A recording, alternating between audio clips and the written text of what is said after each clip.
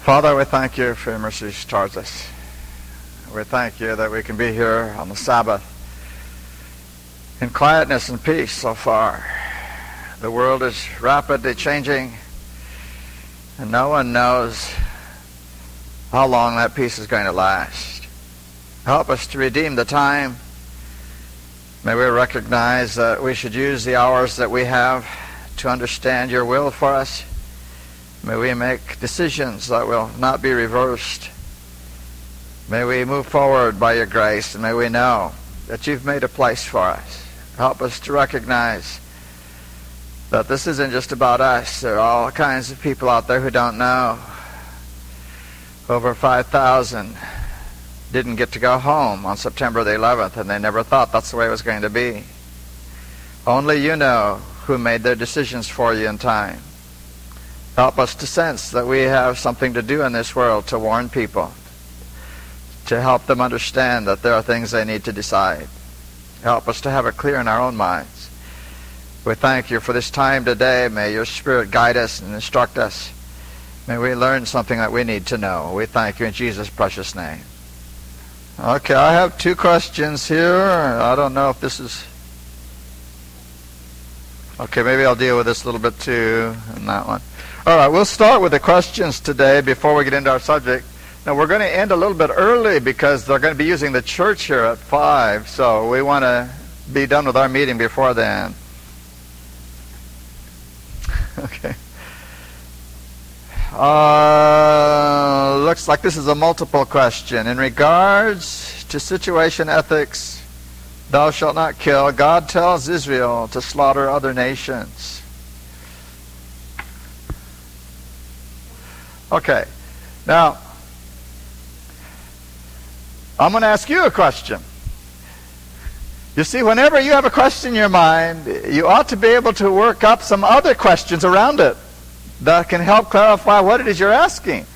This is one of the reasons that God tells us to pray, and pray, and pray, and pray. He knew what you said the first time. Why did he tell you to keep praying? You didn't know what you were asking the first time. And so God says you keep asking and asking and asking and asking, and finally you're going to figure out what you're saying. It's one of the ways that God educates us. He makes us use our mind. All right, so the same with questions. When you ask a question, it's a good thing to have questions, but keep asking questions around it. Use your mind. See where it goes. I'm going to ask you a question now on top of this one.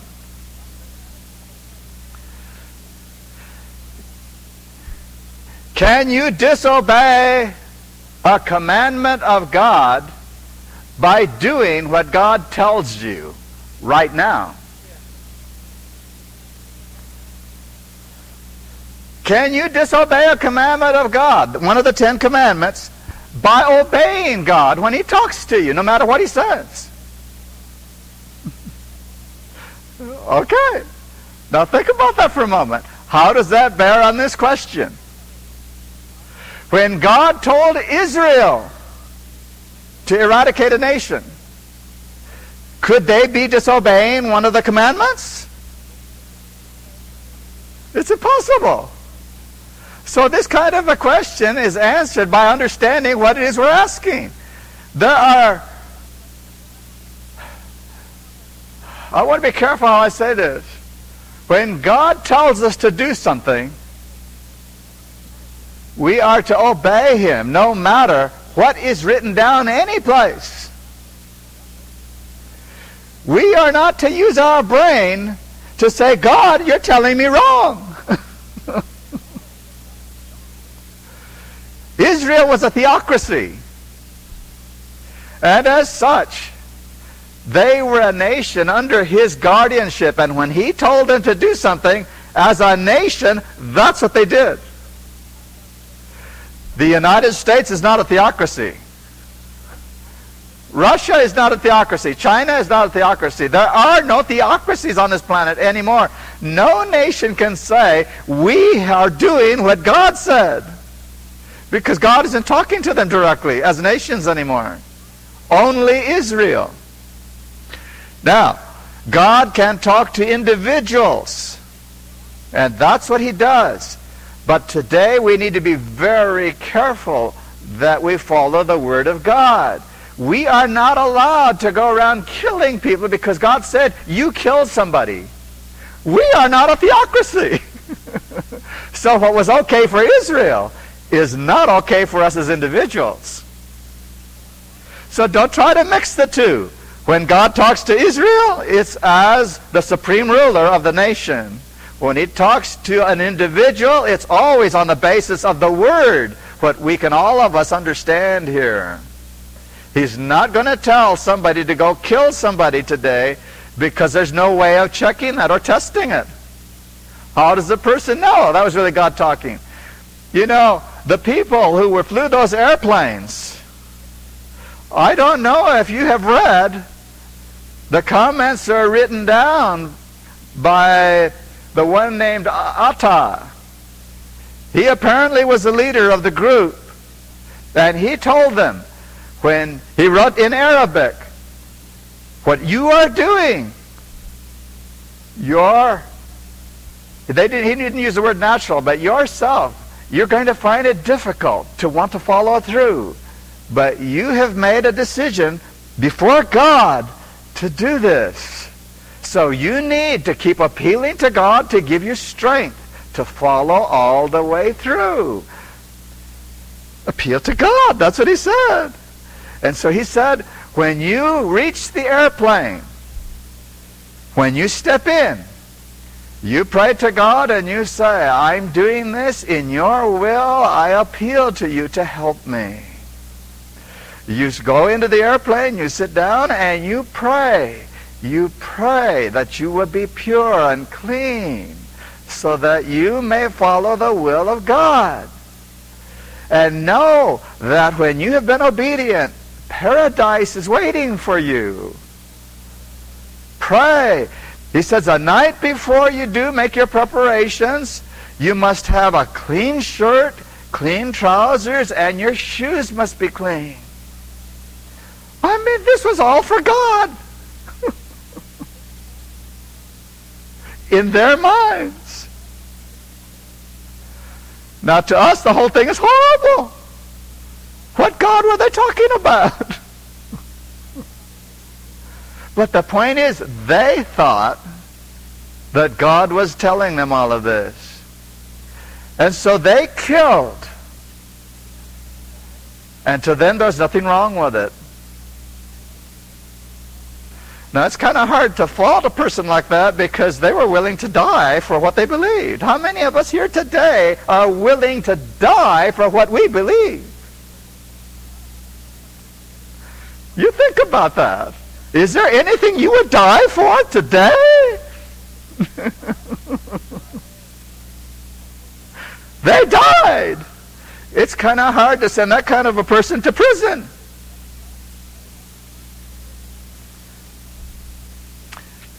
But they were wrong. How do we know?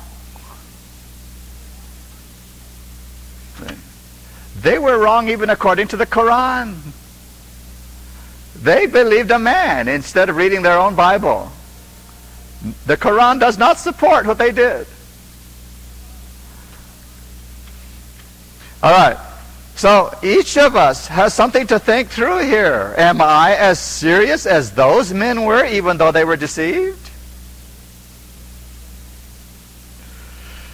In the Spirit Prophecy, there is a statement in Desire of Ages that says that we are to obey God even unto death.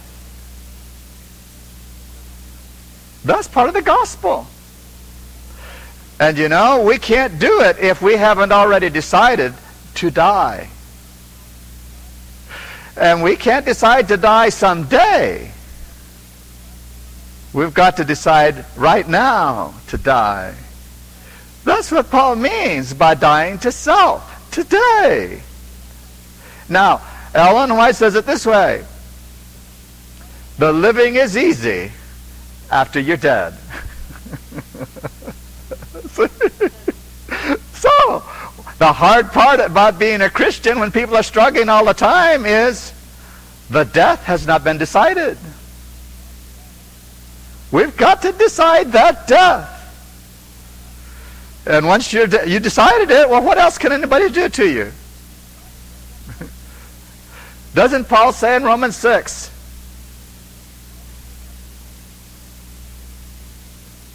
when you're dead, you are freed from sin? Yeah, dead people don't have a problem with sinning. Yeah, Romans the 6th chapter. People who are dead are freed from sin. And again, Ellen White tells us the reason we have so many problems in the church, she didn't say in the world, in the church, is we have been burying people alive. They never died to sin. That's the reason we have problems in the Seventh Adventist Church. There are people in the church who never died to sin. Most of them were not even told they needed to be. They were just told to be baptized because they believed in the seventh day and tithing.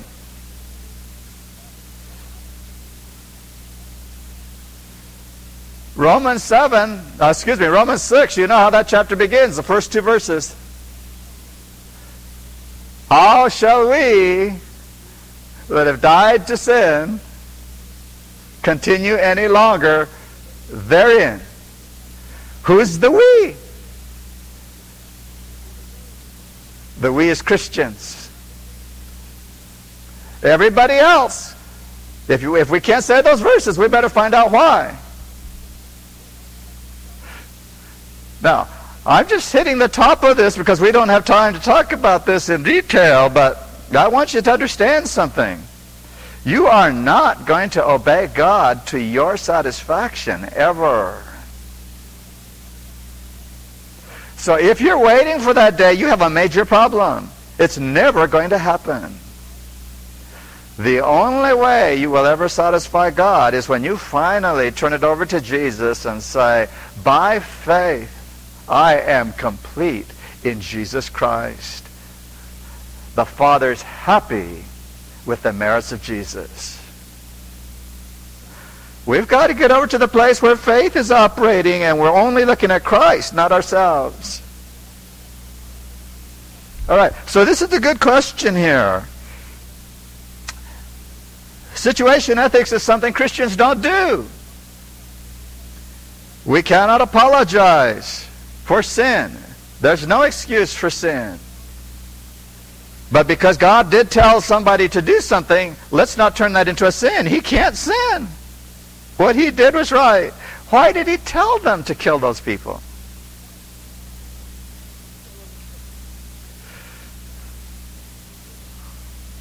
All right, there's lots of good reasons. You've hit a couple of them here.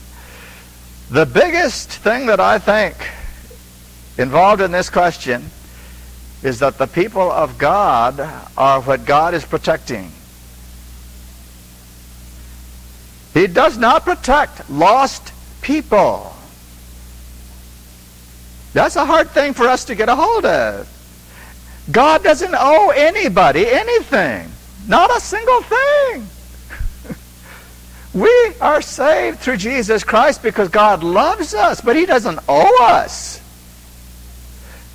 He could snuff everyone out in the whole human race and be absolutely just, and no angel could ever say he did something wrong. He doesn't owe us, but he loves us. And because he loves us, he even paid the price of sending his own Son to die that we could have eternal life. Only love makes that work, nothing else. We have no claim on God. We can't tell him, you need to do this because. No way. You know, when we go looking for God, what has happened first? God came looking for us. We only start looking for God after we're responding what he's doing already. No human wants to know about God. No one. Naturally. Humans are the natural friends of Satan. I think we need to understand some of this, because every human you meet out there on the streets has a problem if they don't have Jesus Christ in their life.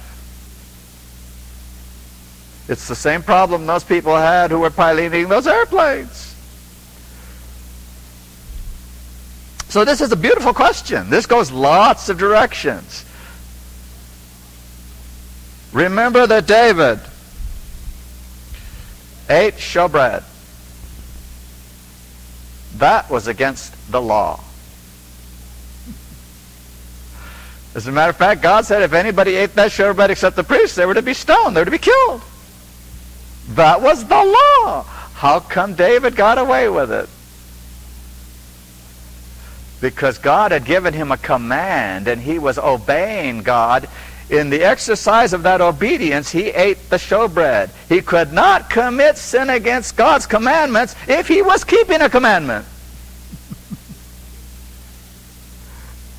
And Jesus asked the scribes that very question. He says, how is it David ate the showbread? Because they didn't understand these things. Okay, there's a lot of things going on here, but I think that's enough on that. We want to remember that when God commands a nation to be taken out, there's a good reason. It's a righteous reason, and it's to protect his people. All right, second part. What about Adventists in the armed forces? History of the Seventh-day Adventist conscientious objectors. That's a little more involved. Let's just say this. The Seventh-day Adventist denomination does not set down rules for its members in matters of conscience. How would you like it if the Seventh-day Adventist Church told you, you have to be a tithe payer in the church that you attend, or you can't be a member? How would you like that?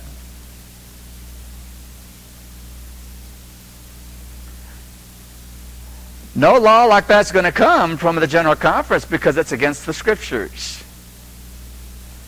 Tithing is a conscience thing. And it's between the person and God. See? And so is going to war. This church cannot tell you you cannot pick up a rifle, because it's not in the Bible that you can't pick up a rifle.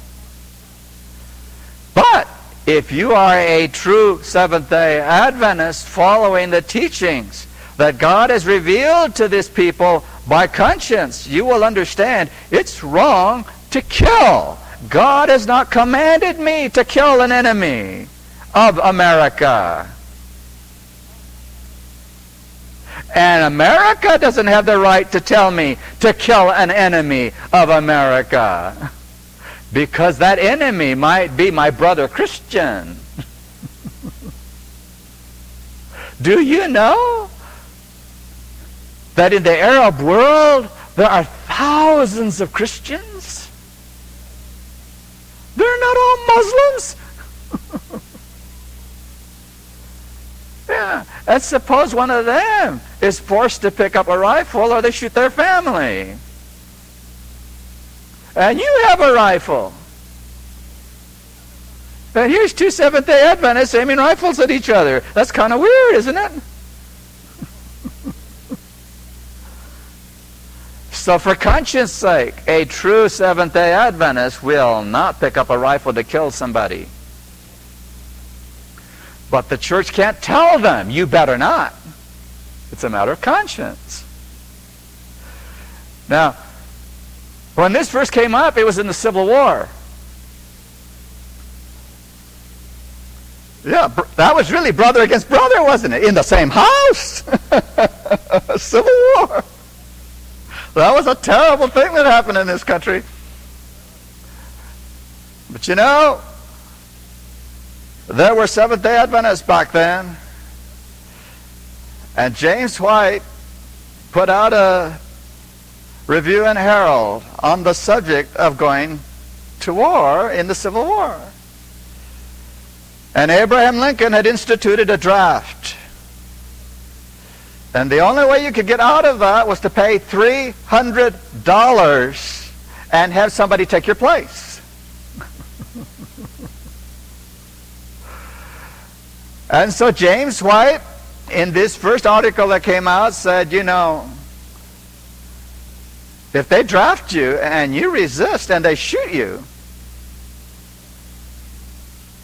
you really sold out pretty cheaply as far as your life is concerned. He said, they draft you, you go. And that's where he left it. And let me tell you, the Adventists jumped all over him. They said, hey, it says thou shalt not kill. Well, he never said anything about killing. He was talking about the draft. He said, we will not be drafted. We'd rather be shot. Well, who was right? Ellen White didn't say anything for a while because she didn't have any light on it. God hadn't talked to her yet. But James White was out there trying to say things to calm things down. And finally, Ellen White got a hold of some good information from God. And she said, you know, you people have criticized my husband. He was doing the best he could with the best information. I didn't have any light on it. And I believe his position was right based on what he understood. She says, but I do have some light now. God has talked to me, and he has shown me what's really going on in this world. She says, Europe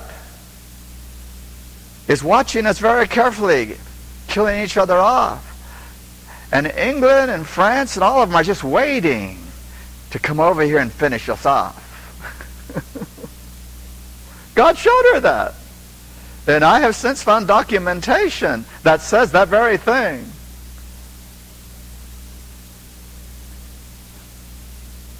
She said some other things. But the important issue here is that when she was all done with it, she says, God has shown me enough that we realize we must have nothing to do with this unjust war. Nothing. Well, where did it put the Adventists? They're forking over $300 at a crack now not to be drafted. Now, $300, that was back then. Suppose today, let's say $50,000. Next week, Bush says, we're going to Afghanistan. And Adventists, you're going with the rest of us. You're Americans.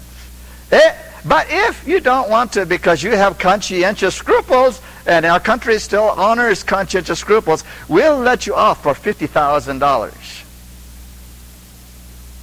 And you get somebody else to take your place. Okay. John's name is the first name on the list. John, you're going to pay him $50,000? you have $50,000 in the bank, you know? What's he going to do? You're going to get it from Bill.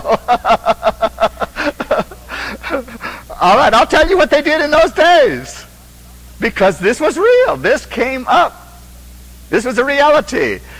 Man's name came up. These people were farmers. There were no rich ones among the Adventists, okay? These were farmers. Man's name came up. I said, okay, you're being drafted. What is it? You come in, or is it $300 and you find somebody else? What's he going to do? Well, he didn't have it either. And so he went to the church and said, church, they've drafted me. Now what? And the church says, we'll pay for you. And the church gives $300. And then the next man in that church name comes up. I have a problem. I said, well, we'll get the $300 together. And this kept happening and happening and happening. And it didn't take very long before they realized, we are running out of money. The whole church is running out of money. Can you imagine if $50,000 at a crack today? 1,000-member church, 500 men are called up. 500 times $50,000? That's what was happening. And do you know why it was happening? This is all very interesting when I was studying this. The Civil War was over lots of issues. The Northerners were just as much at fault as the Southerners. It had to do with the economy of this country, and it was based on cotton and slaves. There were just as many men in the North that wanted slavery to continue as there were in the South. And our own generals in the Union were giving information to the Confederate generals to keep things so that this thing couldn't be won by the anti-slavery people, It was a pro-slavery battle, and it took Lincoln a while to figure this out. He finally began to see all this. Well, I'm not going to go through all that. The point here is we had conscientious objectors, and the church was losing its money. In the Review and Herald, the leadership of the Seventh-day Adventist Church said, we must pray for this war to end, or we will cease to be a people. We will be a bankrupt church. The devil was trying to end Seventh-day Adventism. He was using the Civil War in the way the Catholic Church used the Spanish Armada.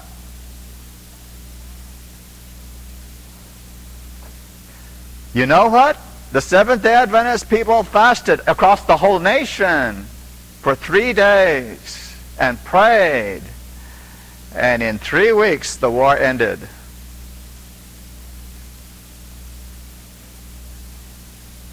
There's a lot of history that we need to get a hold of. This is all in volume 1 of the Testimonies.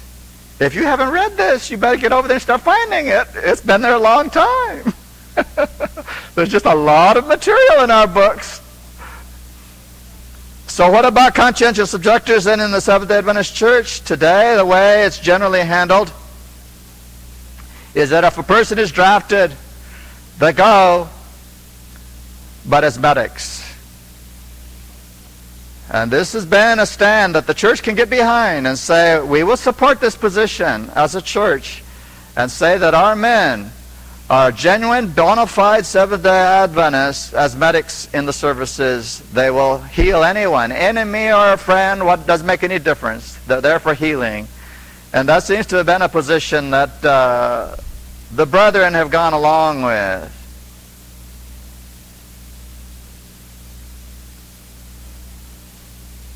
Okay, I'll get to that. That's good. All right, one other thing. Oh, that's all on that one. Now, I have to say one more thing. Pride of opinion is a terrible thing. Religious pride of opinion will get a person lost forever. In the First World War, this issue came up. Denominationally, the draft came up. And the General Conference said, we can't tell you what to do. It's a matter of conscience. As Seventh-day Adventists, we can't support any killing. But we can't tell you what to do about the draft. It's between you and God. There were certain people in the denomination that didn't like that. They said, wait a minute. That's waffling. That's being weak-kneed. You need to take a stand here and say, this is wrong. You will not be part of the war. No draft, no nothing. Take the consequences. It was all black and white with them. And the conference said, we can't do that. We will not be conscious for anyone. A person has to see this for themselves between them and God. And we can make our position clear that we don't want anyone to be out there killing. That's not what we believe. But we can't tell a person about draft. What they do about that, they have to decide. Well, the people who didn't like that said, you're a fallen church, and they left. And they became what's known today as the Reformed Seventh-day Adventist Church. And that's why they left. They didn't like this idea about the church not legislating about being a conscientious objector. Well, my study leads me to believe they were wrong. That position they took is not biblical. But there are a lot of people out there who are very sincere, very conscientious, and they can believe what they want, but I don't believe it has anything to do with Seventh-day Adventism. All right, that's all I'll say on that one then. There's another question here. Explain Amos 5:8.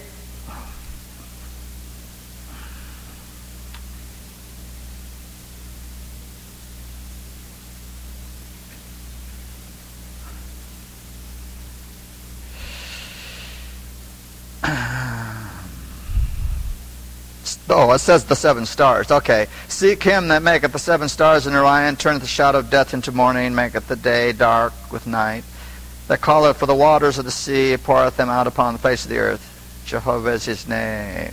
All right. The 7 stars. 7 stars here are what in those days the people thought they saw. If you will go to Job 38,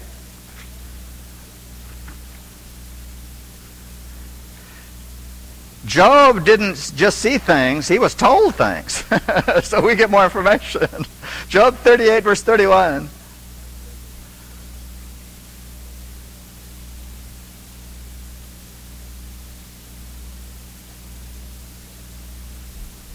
He's going to tell us what the 7 stars are. Canst thou bind the sweet influences of Pleiades, or loose the bands of Orion? See, there's the same 2 things again. So what appeared to be 7 stars racing through the skies is what astronomers know as Pleiades. But they know now that it's more than 7 stars. It just looks like 7 stars. It's just bunches of stars traveling to space all together. And so Amos is talking about that in the language that people who just have eyes can deal with without the astronomy material. Okay, now when you try to dig stuff out like this, if you obviously you can't know every verse in the Bible to figure these things out, get a reference Bible of some sort. And with this kind of material, reference Bibles will lead you to other scriptures, and you will usually be able to track down some information. By the way, in Amos 5:8, does anybody here have a reference? What does yours say about the 7 stars? It does say Job. Okay, so it will lead you to Job. All right, good. So when you get into trouble, there are many times the references are useless. I mean, there's just lots of references that really don't go anywhere, but there's some that do lead you in some places. Try them out, see what happens. Don't just throw it all away. Okay.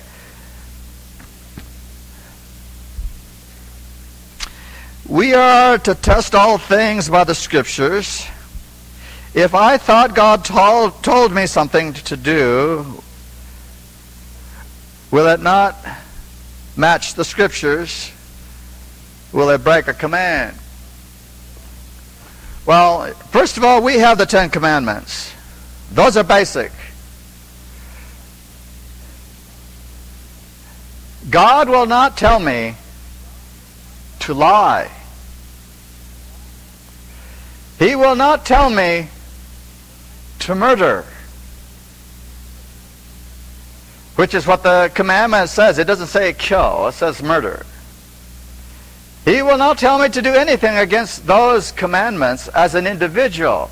Now, he may have a whole group of people, let's say a whole church, and he may tell the entire church to do something that appears to contradict his word someplace else. But when he tells a whole church, they will have a consensus that they are not violating the principles of Scripture. The Scripture is always the bottom line. But an individual doesn't have the right to say, I have heard the will of God against the church. That's what we have today. We have people stepping out saying, I will not listen to the church is in error. God talks to me all by myself. That's wrong. I hope you never feel that way, because you will find you're in a very bad position when you are smarter than the whole church. God has never let that happen. Ever.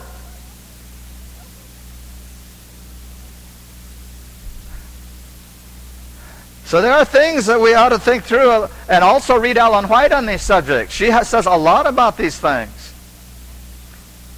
I do not believe that if she was here today, the people who think they're reforming the church would stand without getting a testimony from her. Because she said a lot of things that are already in print, showing that basically what many of them are doing is not from God. I'll give you just one page. Testimonies to Ministers, page 58. I'll give you 2 pages. On 22, she says basically the same thing on those 2 pages. On page 22, she says, Brother S. stood up, and he said, the Seventh-day Adventist Church is Babylon. He said, you cannot be a Christian in that apostate system. And she says, he is in error. This message does not come from heaven. Well, where's it coming from? Pretty clear to me where it's coming from if it's not coming from heaven. And there are all kinds of statements like that, and yet there are people out there putting out their papers and their videos and their tapes saying exactly the same thing. Well, I don't have to go ask what's going on here. I know the pages. And you know, when I've quoted these pages to these very people to their face, you know what they say? They all say the same thing. Yeah, all of them. They say, oh, that was back then. And I tell them, yeah, it was back then, but it's today too.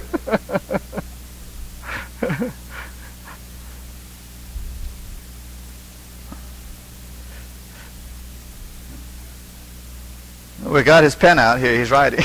We may not get to the breastplate today. What is the word they use? Matthew 24:15.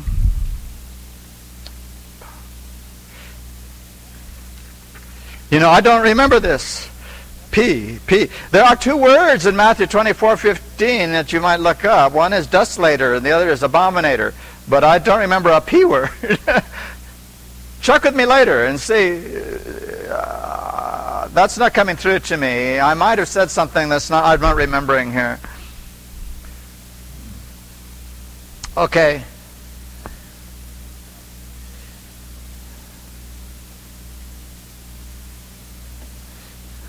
Oh, okay. I see what the question is now. That's good. All right. Still dealing with this same question about God talking to us, or even to a church. It says, hasn't the Catholicism done that? Said that God told us to do so and so, even though it's not scriptural. Yeah, that's a good point.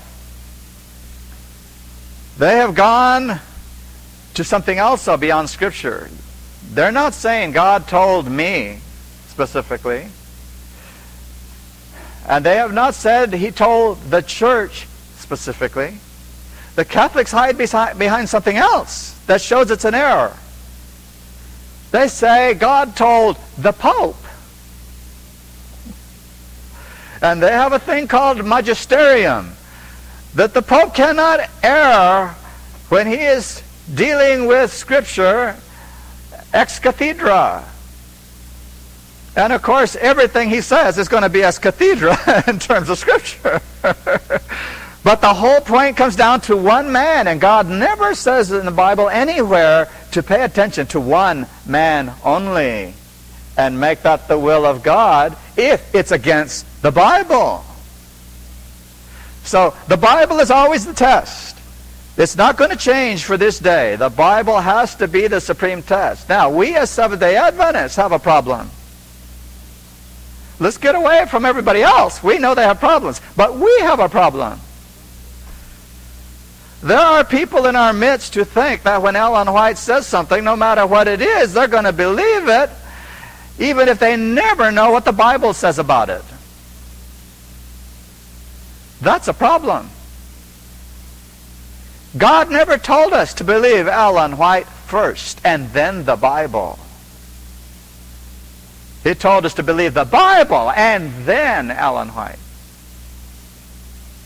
When we get that turned around, we're just like the Catholics. So you didn't ask that, but that's the next one. So we have a problem. There are people in our church who do that. They haven't the vaguest idea what the Bible says. But because Ellen White says it, that's it. Well, they don't know. She said, don't do that. Do you know why Ellen White was given the spirit prophecy? Because we wouldn't study the Bible. Yeah.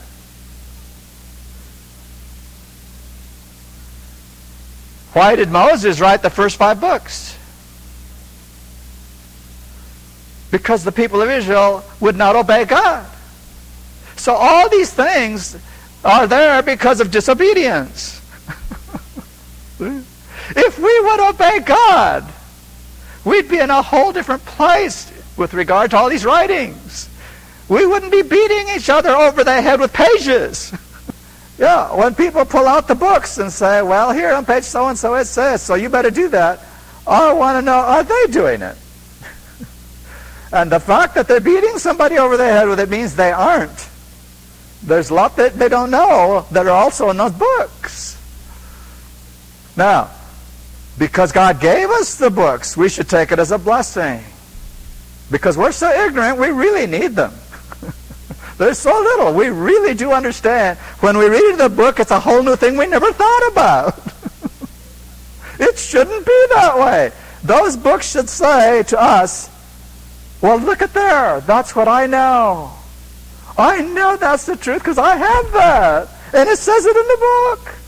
So now the two of you are in total agreement and you can say, praise God, here it is in the book. But if we are constantly running into things we never heard about and never thought about, haven't the slightest idea about, we need to question, do I know my Bible? Yeah. Seventh-day Adventists have a problem of tradition, just like the Catholic Church, and we don't need it.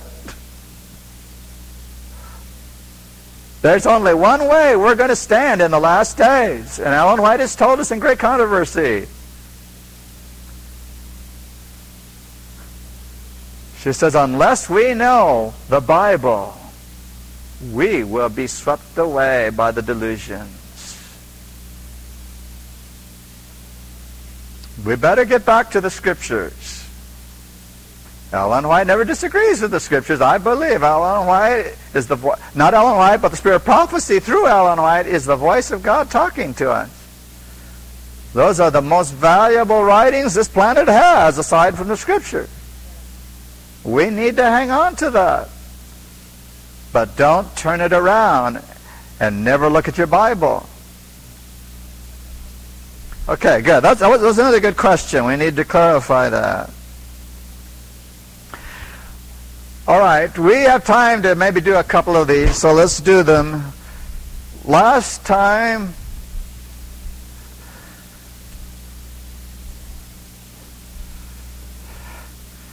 golden breastplate on the priest, high priest. And I'm going to ask you to use your minds and not your notebooks. Who was the first tribe that we started with? Good. We're going to go through all 12 this way. Who was the next tribe? Okay. Issachar.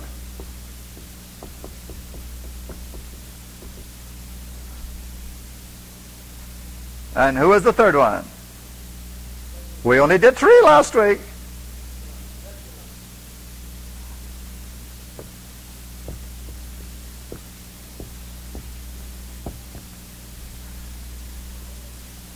Now, before we're done, you're going to be able to do all 12 just like that. All right, say them with me. Judah, Issachar, Zebulun. Judah, Issachar, Zebulun. Judah, Issachar, Zebulun. Okay, you say it. Judah? You got it, see? That's all you have to remember. Now, when you want to remember something, don't write it down on a piece of paper and look at it and then try to memorize it. Just say it. Yeah, you get it in your head that way. And repeat it a few times and you'll have it. You know, when I was reading the latest material that came to me from about Abraham Lincoln, this man, who didn't have a lot to do with schools, I think he had about 3 months worth, but he was a reader. When he was in school, they said, this man will never amount to anything. He is so slow. That's what the people said about him. Just slow, he doesn't get anything the first time around. But they didn't understand him. This man would not leave a subject until he had it totally mastered.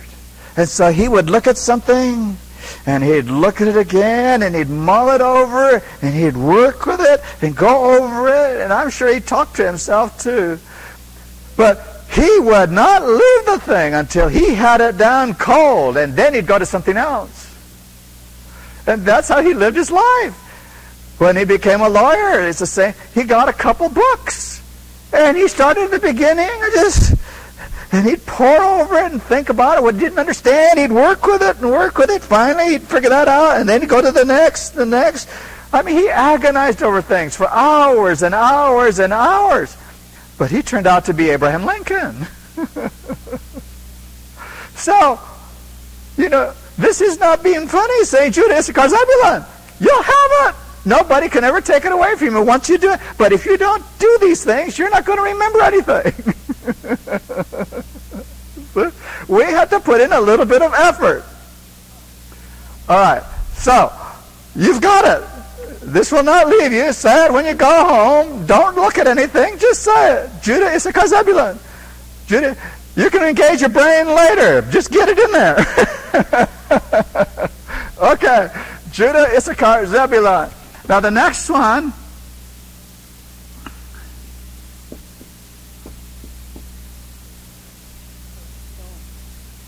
What? Yeah, I want to ask you to do the stones right now. We'll do the stones another time. Don't want to overload the brain. There's one thing. H.M.S. Richards one day, who was probably one of the best preachers the denomination has ever had, he was really something. He had 8,000 volumes in his garage. That's where his office was in Glendale. 8,000 books. And he knew what all of them said. Yeah, he was like Abraham Lincoln. He would read and study. Do you know that H.M.S. Richards was blind in one eye and he couldn't see in the other one? Yeah. He would read books with his one good eye. The other one's gone. He only had one. He'd read books like this. Yeah. And if you didn't know that, whenever he would preach, and he preached to thousands and thousands of people all at one time. He was just a fantastic preacher. He preached at the General Conference. He preached at everything this church ever did. The 1919 Bible study group. I mean, he was always there. They always asked him. And you know, he always did this when he was preaching.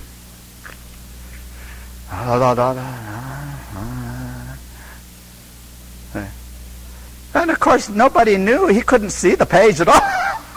He was just quoting from memory.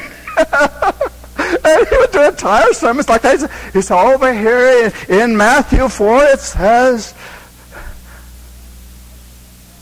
man shall not live by bread alone, but by every word. And he says, and that goes along with 1 John. He never saw a word. But that almost got him in trouble one day. In Michigan, he was walking around reading, and he hit some ice and went down, fell on his back. And while he was on his back with a Bible or a book still in his hand, he said, Richards, you're through. There he was, stunned in Lena. But I'm amazed that in all the years, because that's the way he always walked. He never walked without a book on his eye. I'm amazed he didn't fall in a hole someplace. Because he couldn't see where he was going. He just always walked. I could tell you stories about a lot of the people in this church who've been real preachers and real teachers. We've had some tremendous individuals in this church.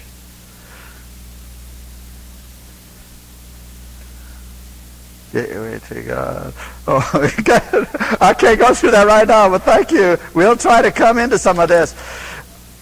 Brother Elijah here has a penchant for taking words and breaking them down and making sentences out of just a word. And someday I may ask him to come up here and give you some examples of that so you see what he does, because it really is interesting. But I don't understand it enough to go through this, so I'm going to wait until you do it. Okay. All right. So the next one here is Reuben.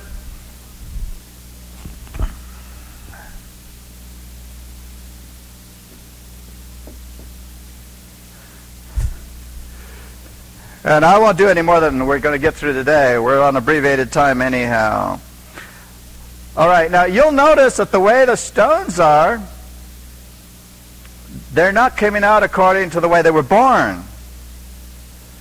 But this is according to the way God set up the tribes to march. Okay?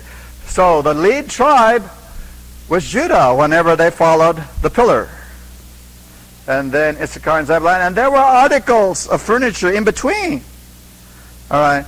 So we're not discussing all of that right now. We just want to see why the order is this way. And for those who may not have been here before, we're beginning in number 1 here because that's the way the Israelites would do it. They read from right to left. That's the way their language is. They didn't do it the way we do, the other way around. So we're doing it this way, the way it would be on the breastplate. And we're discussing the stones also. All right. So let's look at Reuben. We're a little more familiar with him because he's the first one on the list. Genesis 29.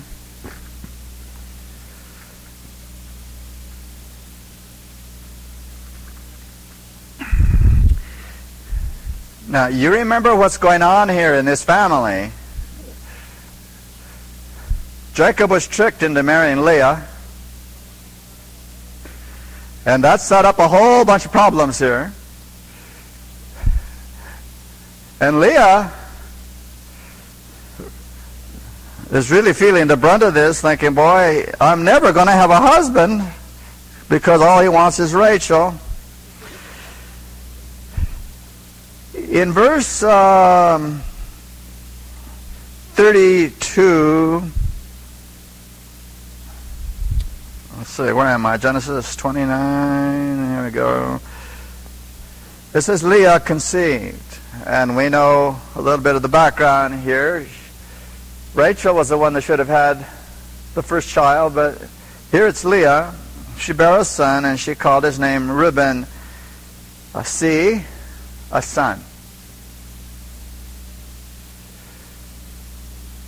And we know what that must have meant to Rachel, a son. So he's the first one. In Genesis 49, verse 3, we see what Jacob makes of this and the blessings. Genesis 49, verse 3.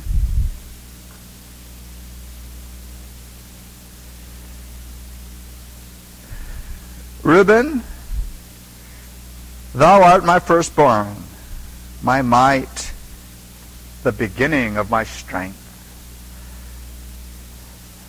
So it sounds like he's pretty proud of him at first here. Reuben was the first one. The son of his strength, his power as a man, going through Reuben.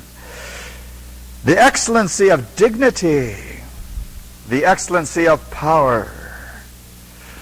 And then you can almost hear his voice cracking as he says the next part of it. Unstable as water. Oh, Reuben. The excellency of power, unstable as water, thou shalt not excel. That's it. Thou shalt not excel, because thou wentest up to thy father's bed. then defilest thou it. He went up to my couch. He dishonored his father, his mother, the family, everything. There's not much more to say. He said, you are not going to excel. Deuteronomy 33.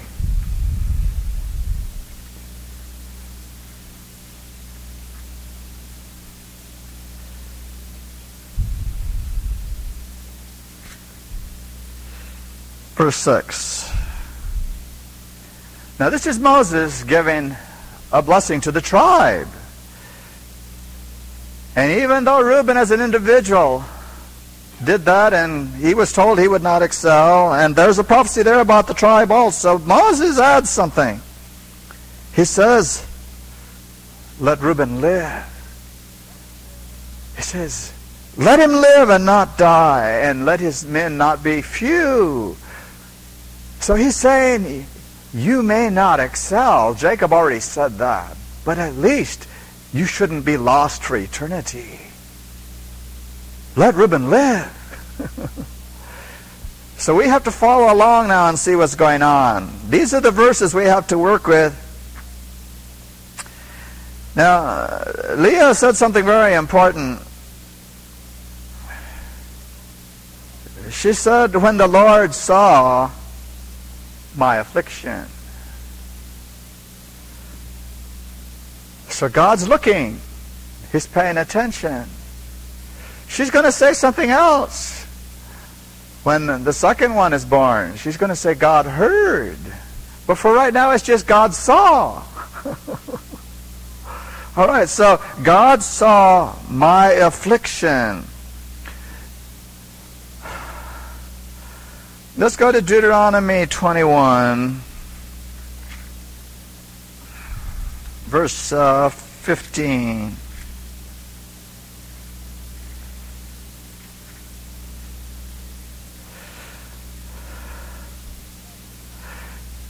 This thing about Leah may be confusing to some people because it bears on the first question we dealt with today. If a man have two wives, one beloved and another hated.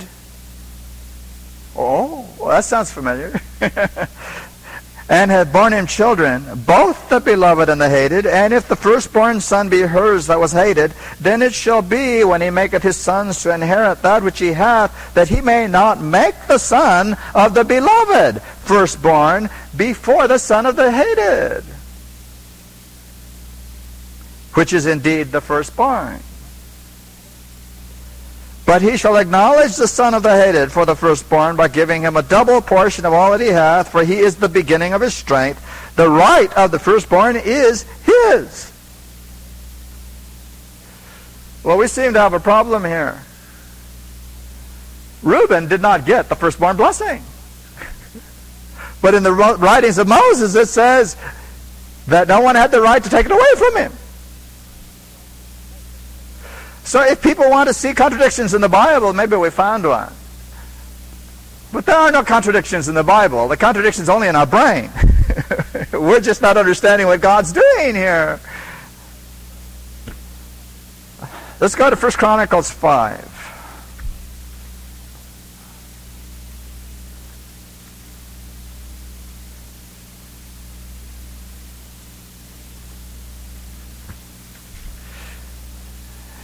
And this is an interesting chapter. We'll probably come back into this chapter several times in the course of what we're doing. Verse 1, it says, now the sons of Reuben, the firstborn, well, it says he was the firstborn here, of Israel, for he was the firstborn. But, here's a but. But for as much as he defiled his father's bed, his birthright was given unto the sons of Joseph, the son of Israel, and the genealogy is not to be reckoned after the birthright. For Judah prevailed above his brethren, and of him came the chief ruler, but the birthright was Joseph's. Well, what's going on here? We know what happened. We know what Moses said. But God is overruling something here. The birthright was a double portion, and Joseph got that. The double portion was Ephraim and Manasseh. They're the ones who make it into Revelation 7. Okay. So the birthright was given to Joseph. The kingdom was given to Judah. All the kings came from Judah. And of course Jesus came through that line. And the priesthood was given to Levi. So all the things that Reuben was to have had were given away. They weren't taken from him. He lost them himself. He gave them away by doing what he did. He was kind of like his uncle. You remember his uncle? Uncle Esau. Same family. Same kind of thinking, same kind of character. Then what did Esau do? He had the birthright, didn't he? He must have really got something great for giving away his birthright. What did he get? Lentils. Now I like lentils, but not that much. Yeah. For a momentary gratification, he gave away his eternal birthright.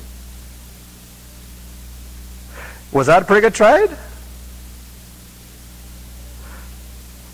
We can see it, can't we? How lousy a trade that really is. For that little instant of gratification, an eternity gone.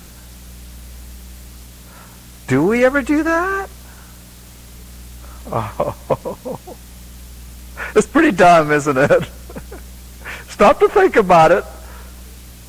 It should be the other way around. We should be able to say, hey, I will keep my eternity and get rid of that little momentary gratification. I don't need it. So we've got to get our heads on right. Thinking is only part of it. We need to ask God to help us with this because we are so prone to doing it wrong all the time. We need to ask Him to really get our hearts in the right place, to get over there to see Christ and what He's done for us. And to ask God for the strength to keep in a proper spiritual place. Okay, but all these little stories are telling us something. These boys and then the tribes. And we see something very important. Reuben here. He lost all the eternal birthrights. They're gone for that one moment. But you know, when Jacob said, "You are my firstborn, my strength, my power went through you. You didn't develop it, but it was in you anyhow." What he was saying was, you blew it, but you're still my son. Still my son. And one of the gates is going to have his name on it. So God must have other people like that. Who he says, you know, you really did blow it. But you're still my son. Let's see why. There's something going through this story as we look at it here. He was unstable as water. And his tribe, we see later on, had some of his same characteristics. One of the weaknesses of this type of personality is they always want to control somebody else. Yeah. But they can never really control anybody else because they are out of control themselves. No one should want to control somebody else if they're out of control. So this is one of the problems here. We must learn to control ourselves first. Moses said, live. Live. You lost a lot of things, but don't lose your life. Think about it. Don't lose your life. You're not going to flourish. But you don't need to perish. Okay. Don't need to perish. Well, we know some things about Reuben. The one thing we might want to remember here, we don't want to be too rough on him because he is one of the gates and it's something that can be overcome. But Reuben did have an excellency in him, and it shined forth on one occasion. The boys decided to kill Joseph. Yeah. They didn't like it that the father saw excellency in him. So they decided they had the chance. They're going to kill him and get rid of this pest. Their own brother. And we aren't there yet. The next one's Simeon. But it was Simeon who said, let's kill him. Simeon was cruel. And we'll see more when we get to him, but he had a brother that was just like him. Levi. Levi and Simeon had the same character. They always did the same things. But Simeon always got there first, it seems.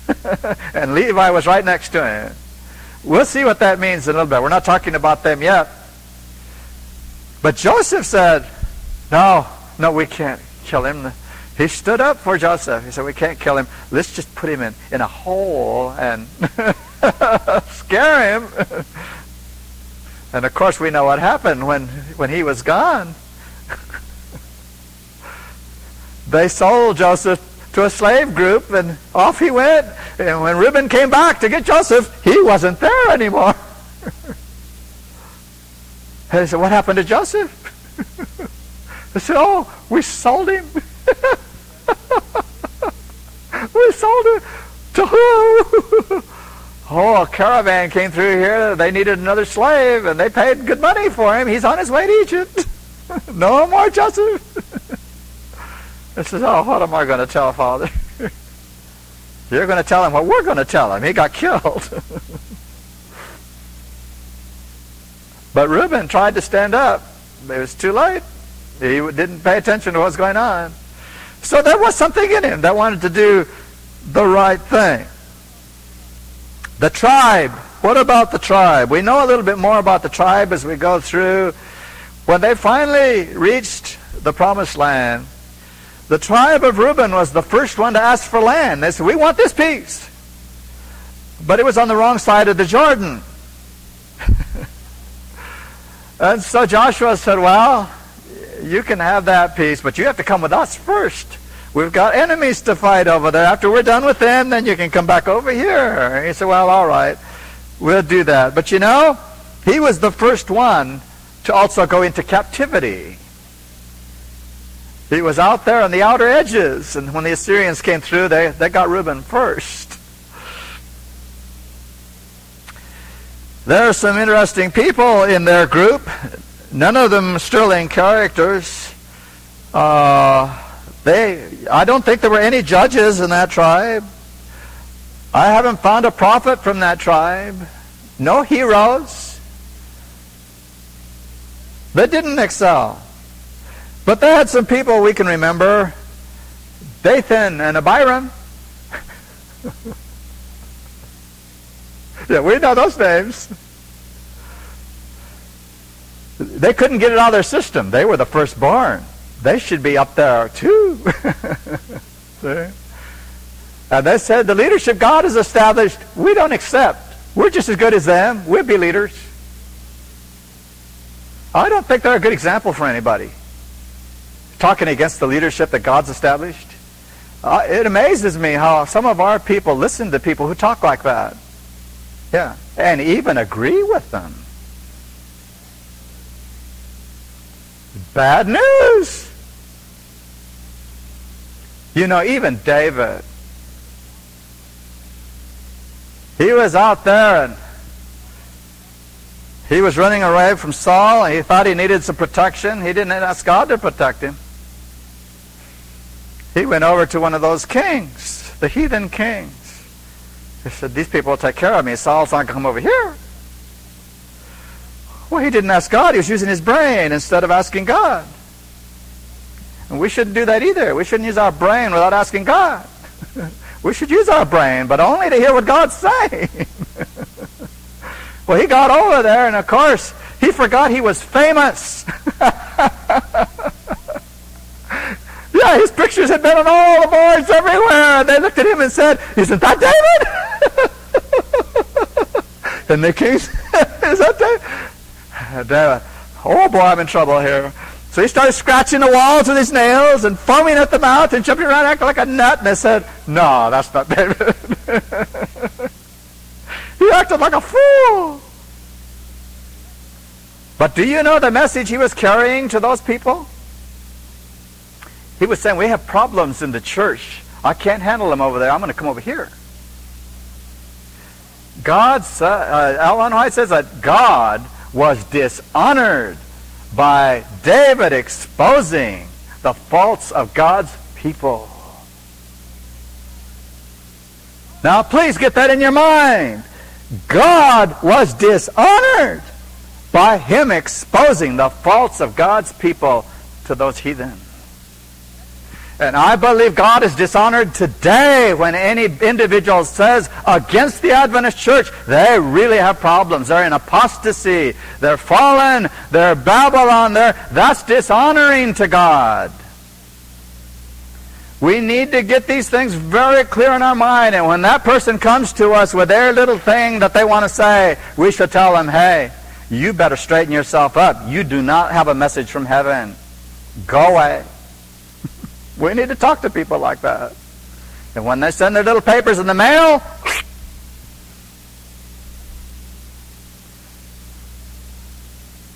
Spirit Prophecy says when we listen to their little tales, we partake of their sin. When we listen.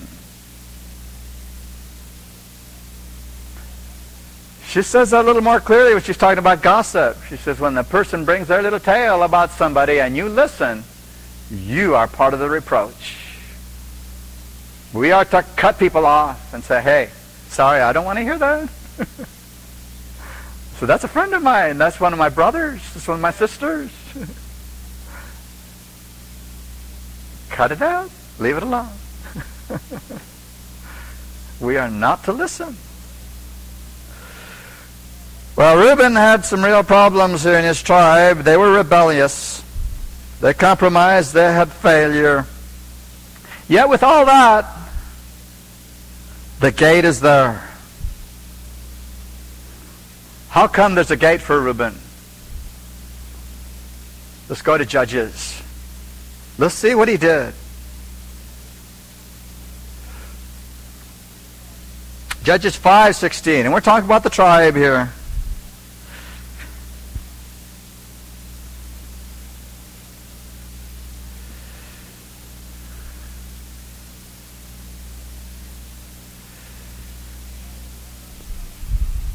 This is the story of Deborah and Barak. Greatest battle, greatest victory that the Israelites probably ever won. But it says something here about Reuben in verse 15. Down at the last part of the clause, it says, for the divisions of Reuben, there were great thoughts of heart. Great searchings, great meditations of heart. They looked into their heart. And what did they find?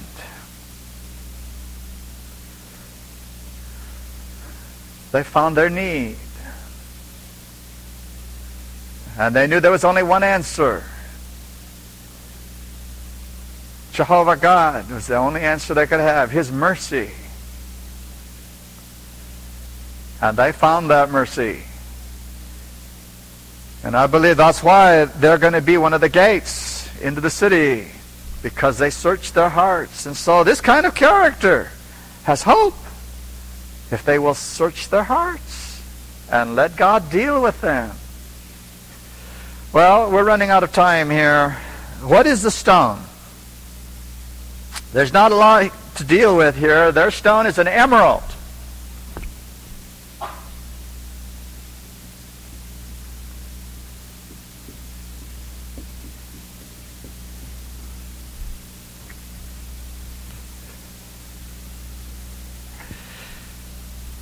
We might make a couple of things out of that. Emerald, green, sea green, reminds us the color of water, maybe restless water. We have Reuben in here, water color. Unstable as water, he was told. But green is an interesting color all by itself. The color of faith, the color around the throne. You do a study on that for yourselves sometime. It's an interesting color.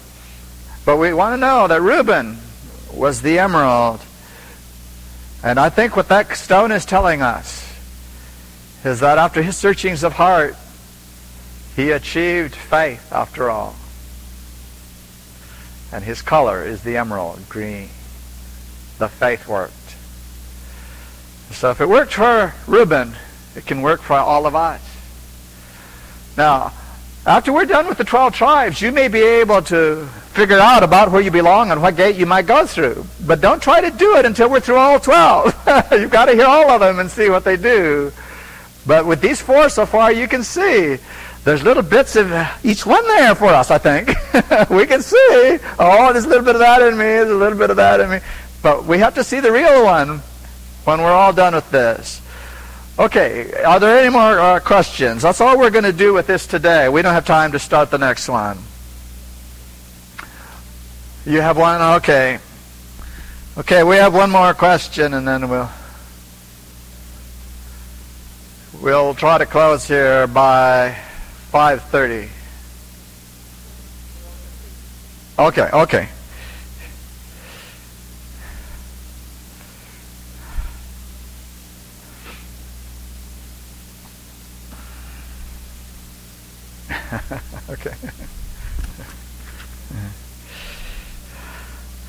In regards to what you just said about the tribes, we all have a bit of here and there. What will be the deciding factor that will tell us where we belong? Well, I can't tell you that. You will recognize more in one tribe. You'll see there's a deciding factor here for me that nobody else knows about, because this is designed to speak only to us. Other people can't see it. We'll know what's going on inside, how we feel about things, how we relate to things. We'll be able to see, well, that character is the one right there. So I can't tell you for sure a detail, but you will know pretty much that this is the gate. And the interesting thing is that when we finally go through those gates, everybody has to go through one of the gates to get in. And so everybody will know which gate we're going through, but that's not a big deal because we'll know the gate they're going through too. So there are no secrets. It's all levels out. This is all equal once it all happens. But I do want to say this since we're closing. We have a tradition that says the 144,000 are these 12 tribes. And the tradition says that it's only 144,000. But I want to ask you the question, and you just keep remembering the question. What gate is Martin Luther going to go through? How is he going to get in the city if he doesn't go through one of those gates? The Bible does not say there are other gates, just those 12. And if we insist on saying that only the 144,000 are going to go through those gates, I want to know how everybody else is getting in. If we mean the 144,000 are a literal number who are alive when Jesus comes, then there's nobody else. I don't believe we can make that work. All the redeemed have to go through those gates, or they're not getting in.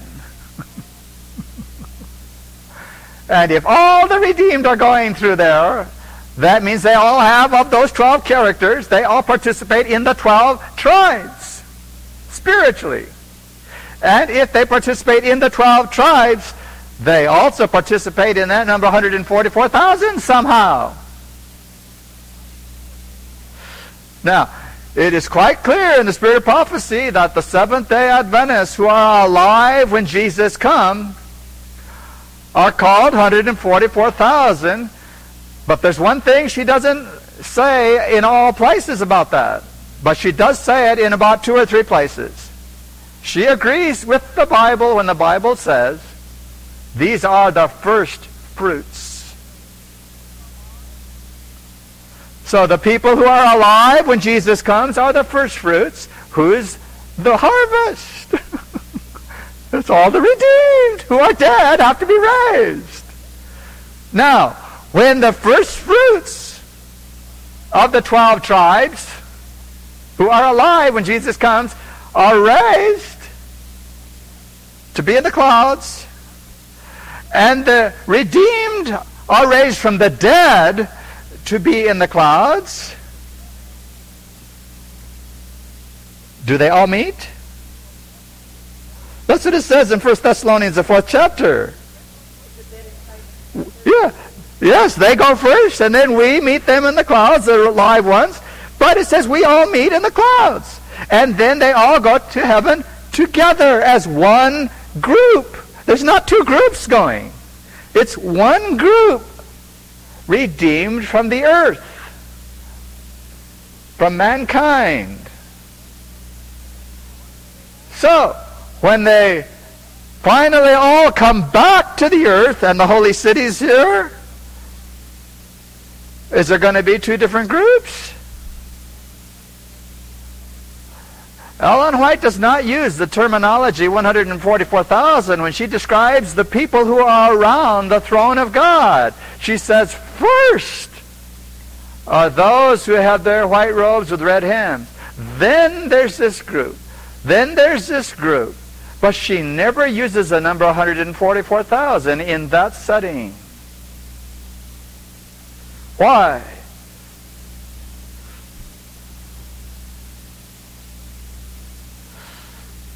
Because the first fruits are not a factor anymore. All the redeemed are the 12 tribes.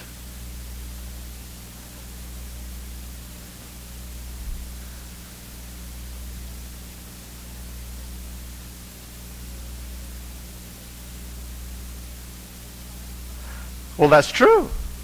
In early writings, page 19, Ellen White said that Jesus raised his arm and he said, no, only the 144,000 can go in here. Who was he saying no to?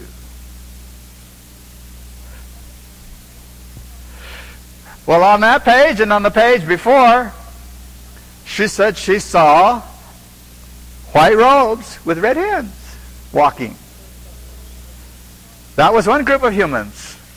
And then she saw another group, and she saw some little babies. She saw all kinds of humans. But she says as they approached the temple, who's approaching the temple? All the groups of humans. They have become one group. And as they start to go in, Jesus said, only the 144,000 can come in here. Will any of the people with the white robes and the red hems be among that 144,000? That means people who died as martyrs. Yes. There are Adventists who have died as martyrs.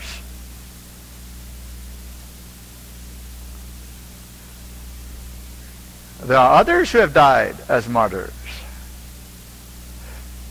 So who did Jesus say, no, this is for the 144,000?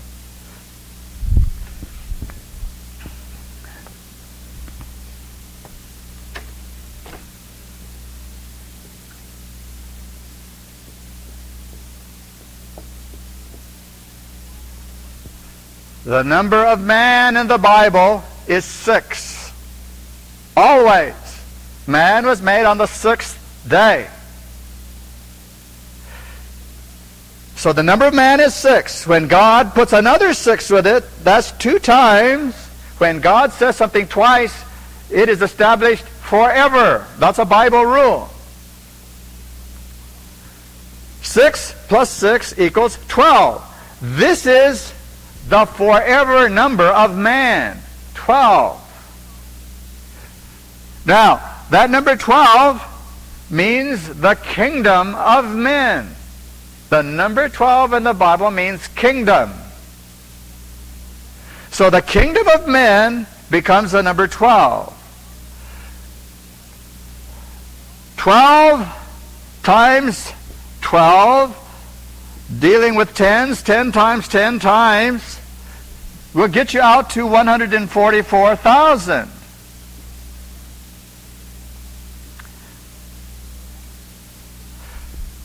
So this is the ultimate number of the kingdom of men.